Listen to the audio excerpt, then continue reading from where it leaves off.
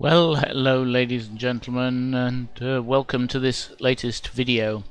We've just had an error pop up on connecting to MySQL, and it happens with MariaDB and MySQL, and it's the server time zone value error. Now, you could have a number of different values for the value, but this will fix all of these problems. So let's have a look first of all using XAMPP and MariaDB. Here we have NetBeans, and I'm in the Services tab, and I'm trying to connect MySQL. So if we right click on MySQL, click on Connect Using, I've got the driver installed and so on, so I shall just type in my password, and if I press Test Connection, you'll see I get a big error, and if I'm lucky enough it should actually pop up, and you can see there's a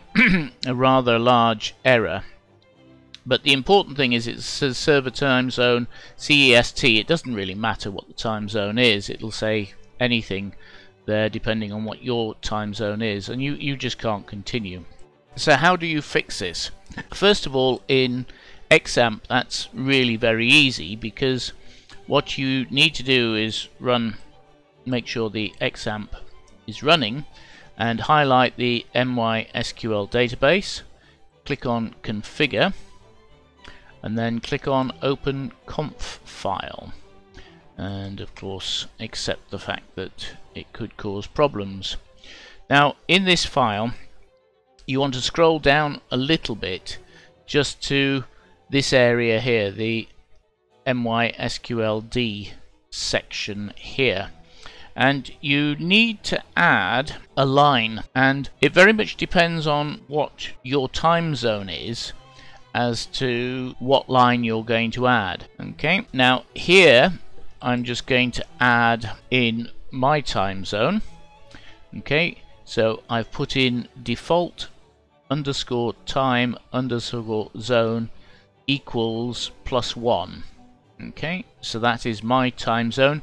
You would put in your time zone value, so if you're in GMT you'd put in 0, for example, on that. Okay, now you just need to save this, and you now need to restart your MySQL database so that it reads in the file. And once that has restarted, once that's restarted, so we'll just minimize that, we will use Connect Using once again, put in my password, and this time I'll test the connection, and you can see connection has succeeded, so I can go to Next, and Next, and Finish. And so now I actually have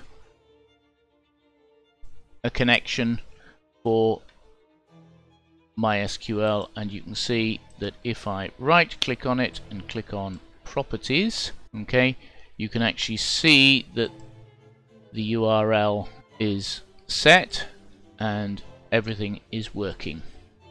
Okay, so that's how you do it with MariaDB working with XAMPP. So what would you do if you're just using MySQL on a standard system? Well, the first thing you need to do, and I better bring this over, is you need to go into your etc folder, which is in the file system. Come down to MySQL and MySQL conf.d, and then you need to edit this file. Now, if you try and just edit this file like it is, you'll find that it is read-only, and so you can't actually edit it.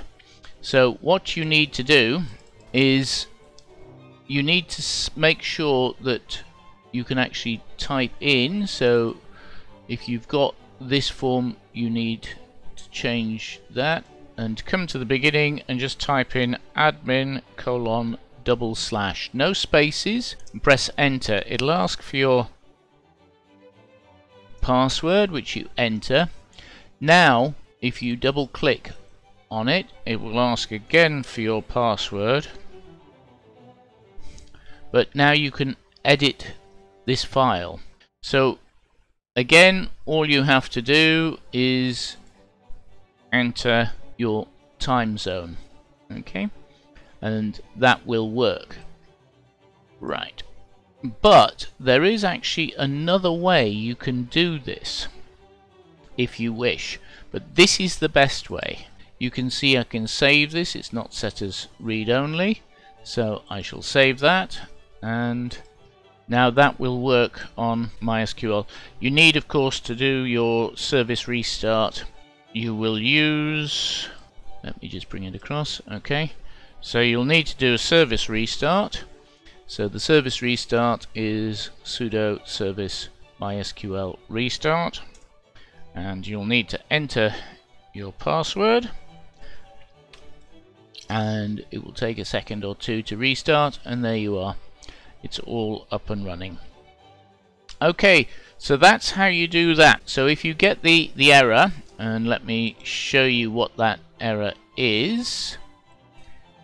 Okay, so it's a NetBeans server time zone connection error, and that was the actual error message I received because that's Central European summertime, okay, which of course represents more than one time zone, which is why it's causing the problem. That's that. I hope you find this useful, and we'll see you next time.